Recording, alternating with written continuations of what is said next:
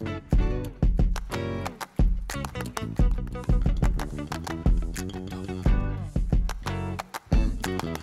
think I'm just over it. Hey y'all, it's your girl Erica Vane back with another amazing entertainment television breakdown, and in this video I am introducing a new series coverage to the channel for the First Wives Club. So new series alert, new series alert. We will be breaking down season 2 of First Wives Club, which will premiere on BET Plus on July 15th.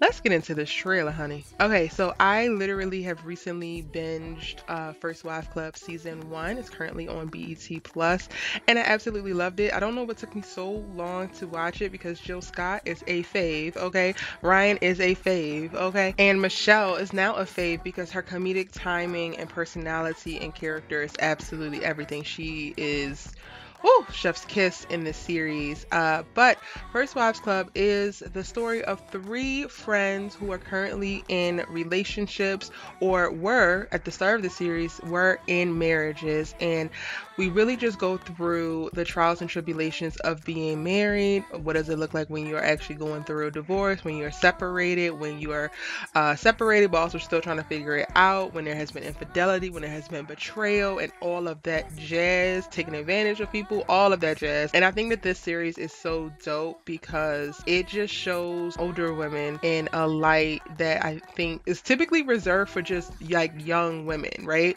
So like this show looks exactly like what I feel like Girlfriends used to look like when it first premiered, or like Sex in the City, in that the girls are fly to death. Like they are, you know, they look great, their clothes and glam and everything matches their personality. Even Michelle, whose character is very much so like the breadwinner of the family, and she is a doctor. She's in scrubs most of the time, but she still, to me, looks amazing. And I just feel like there's not enough shows showing women over 35 or 40 that shows them like thriving and like still, you know, got it and all of that. So that was the first plus for me is watching this series, and that these women are freaking fly. It gives me something to look forward to. Like, yes, I want to look like them when I get older, honey. But then it's also relatable because while these women are in marriages and I'm not married, it's still at the core of it a relationship, and there's so many things that has to happen at a base level for relationships to work. And if the relationship itself is broken, then of course the marriage will be broken, or the friendship will be broken, or whatever, you know, the qualifier is that you place on top of a relationship to make it just a tad bit different than something else. So I really love this series, and I'm looking forward to breaking down season 2. When we pick up in season 2's trailer though, it starts off with the girls reuniting. It talks about friendship being a balancing act, and the first thing we hear is a voiceover from Bree talking about Hazel. Hazel is played by Jill Scott, Bree is played by Michelle, and you hear her say, you're supposed to come back from tour with laryngitis, not with some 18-year-old man-child, because apparently Hazel has made this love connection with her producer Nigel, and they are fully committed at this point. We also see Bree and her husband back in therapy because we saw at the end of season 1 they were making a go at keeping this relationship alive. So spoiler alert, that actually happens. If you haven't seen this already, go and binge watch season 1, y'all, because it is really that good. But in the first season they really struggled, and she was planning on leaving him. Now they're figuring it out, and child, I just know it's going to be another season of ups and downs between these two. They're absolutely comical, but their issues are valid, right? They actually have issues on both sides. Even though he cheated, there are still issues on both sides that they have to work out, and I've been really enjoying the conversations around them working that stuff out. And in the trailer we see them arguing about nonsense.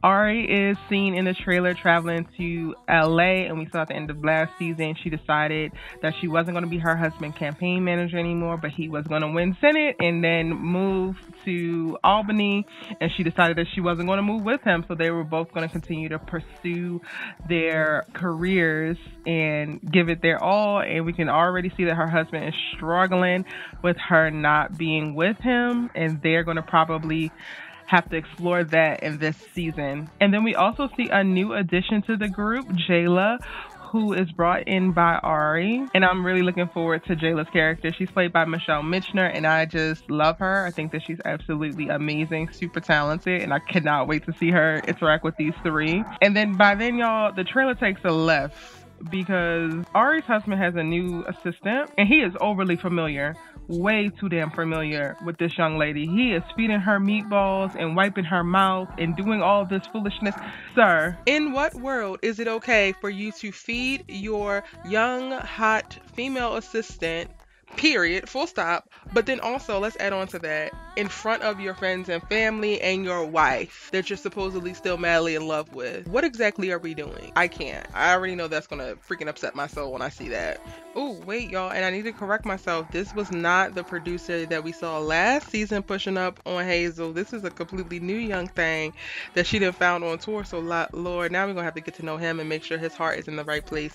Because I was all for her getting with her producer from last season. He was just so attentive and just really cared about her, knew her very, very well, and just seemed like a perfect transition out of that horrible marriage that she was in with the character that Malik Yoba played. While he fine, all girl, he was an a-hole, and it was so right for you to divorce him.